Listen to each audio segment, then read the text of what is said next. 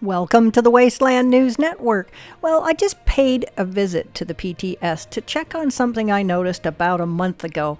The Whitespring Theater is now inaccessible. And I know I've been seeing a lot of great pictures on Twitter of people assembling in the new Whitespring and taking photos in the old Whitespring, you know, just for memories.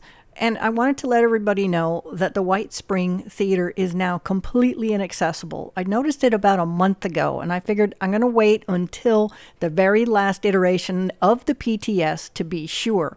So here I am today, and it is inaccessible.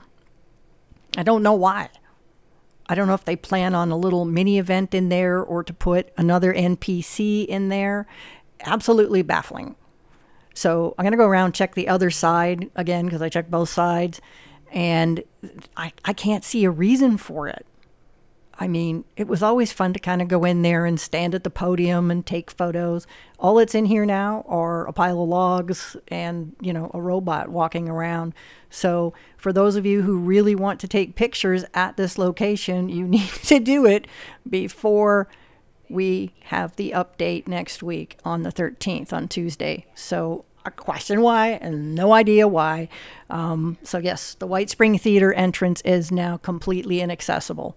Thanks for watching, and I'll see you out in the wasteland.